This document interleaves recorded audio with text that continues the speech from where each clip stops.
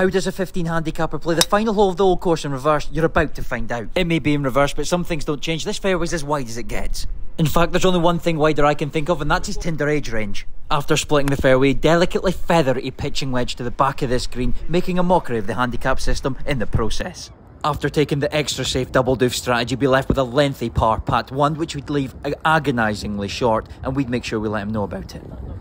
Nothing like a knee knocker to finish. But could this young man have his special moment at St Andrews? Oh, he's done it.